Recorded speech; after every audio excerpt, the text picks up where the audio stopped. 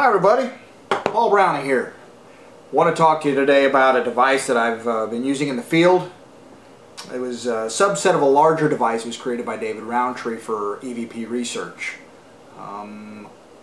During his research into the EVP phenomenon, what he discovered was that these voices that were electronic in nature were literally EMF signatures. And how he did that was by using an oscilloscope and a combination of a certain type of microphones, and you can get a lot of that information off of David Rountree's website, which you can find online. I believe it's www.spinvestigations.com, and he has lots of information concerning that device. What I discovered was that, aside from the fact that it was an incredibly expensive device and a little out of the reach of the average investigator, I found that you could use a subset and use it for your research and still show how you can find legitimate EVP phenomena. So what I did is I took the subset that I came up with, and I dubbed it the RVPR, the Rountree Voice Phenomena Recorder. And it was fairly scaled back. We didn't have the oscilloscope in it, and it had the audio side instead of the EMF side, but it's a little more than that. Either way, you can get plans for how to build that online, and I should have a website URL for you to download that PDF so that you can build that standalone device. What I've done since then is I've created a number of mobile versions, and the newest version is kind of a creation that I had a little help with from a friend of mine by the name of Glenn Cavert. And what I'm going to do is I'm going to show you all the parts and pieces to this thing so that you can build one of these and, you know, test this out in the field. I'll shoot a different video on how to set up the digital audio recorder that you're going to use for this device, but for now what I want to do is give you the parts list and everything that you need to put it all together. Okay, here we have the different various pieces that are going to be put together and assembled into this newest version of the mobile RVPR. This, of course, being one of the most important.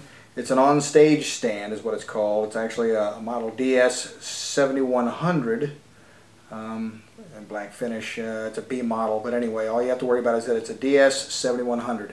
And this is a short one. This has only got 4 inches on it. It doesn't stand up very much, just a desktop. You can get the full size if you want, you know, to get this way up off the ground, especially if you're in dusty environments and such. But this works for me, and that's why I've got this. The next piece of equipment that goes on this particular mobile version is the K&M 23500 stereo bar, and that K&M is actually Koenig and Meyer. It's K-O-N-I-G and Meyer, M-E-Y-E-R, and this is made in Germany. This thing, man, this is the real deal here. You can put the dog out for the night with this thing.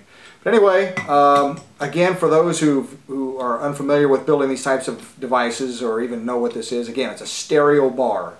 And there's a reason why they call it stereo, because there's 2 mic mounts on either side here that you can mount your microphones to. Now, before we get to those, we're going to go ahead and talk about this little thing right here. This is, again, made by the same company that made the mic stand. This is on-stage stands, and this is called a video camera adapter. It's a model CM01, and you can kind of see where you've got the big opening there that will sit on top, and the smaller adapter here that will actually go into the back of our digital audio recorder, which is what we're going to be using to record all these wonderful EVPs and go ahead, you know, get all that data recorded. Okay. Now, of course, we get this perfect if you fiddle with it enough. Anyway, okay, so now we're going to move on to the microphones, and the 2 that I have here are 2 fairly cheap dynamic microphones. These are Audio Technica or Technica. I'm not exactly sure of the pronunciation on that. They're ST95 Mark IIs. So you can look them up online. I think they ran about $15, $20. They're not expensive at all. And overall, the most expensive piece of hardware for all of this stuff would be our digital audio recorder. Everything else is really, really cheap. So we'll go ahead and mount these. The thing I want people to know is that with my setup here, these are just a little too high, so what I had to do is come up with a quick and easy, slick solution that would enable me to take up the gap space so that my microphones weren't flopping around on here. And I ran down to Lowe's, picked up a couple of little washers here, and took up the difference. So we'll go ahead and attach these real quick. And I kind of face it off a little bit and then hold the base and twist it back to kind of get that really good tight grip. Do that on both of them.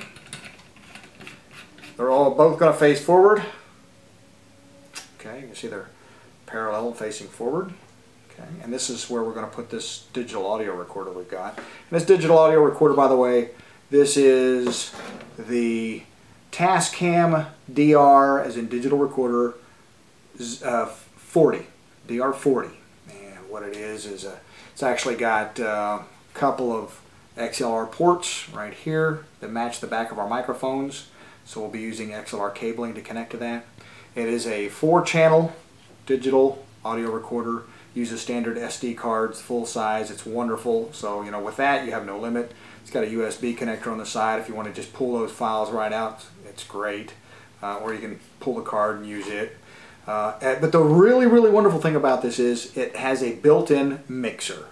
So what you can do is set each one of these microphones into their own tracks, which is what you're wanting to do anyway, and record everything so that you've got 4 tracks of audio with nothing bleeding over. You won't record this and this in one track. They'll be in their own tracks. And the 2 condenser microphones that are mounted on the digital audio recorder will record in their own individual tracks. Okay, so we're going to have data running in 4 tracks on this device. We'll go ahead and mount this on here real quick.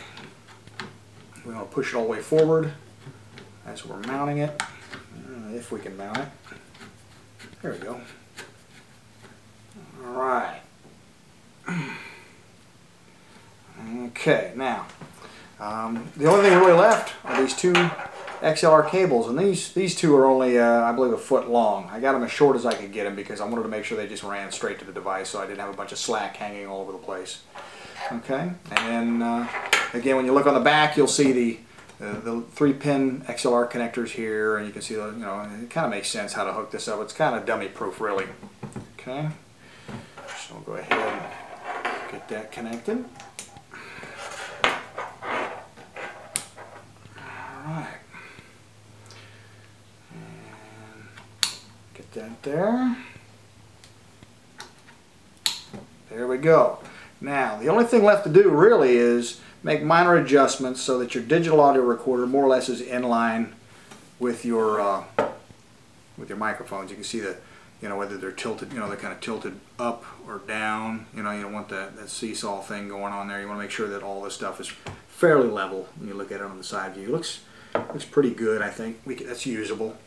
And there you go, folks. You now have one RVPR one step away from being able to use in the field right now. Got to remember these on-off switches. Okay. Other than that, it's just a matter of knowing how to set up that digital audio recorder, get it configured, you're ready to roll. Sweet. Now, let's see more people out there playing around with these devices. Just a side note, the microphones, again, about $20 a piece. The bass, I think maybe $15, $20. The bar, again, maybe $15, $20. Most of the stuff averages about $15, $20. The only thing that's going to be a little costly, that big boy right there. I think that cost me $150, but the prices, they fluctuate. Sometimes they get a little lower, sometimes they go a little higher, but that's the heart of the system, and you're going to need that. I'm sure there's probably some other makes and models of some digital audio recorders you can use, but for the sake of simplicity, knowing that this has everything you need, I just stick with that and go from there. Okay?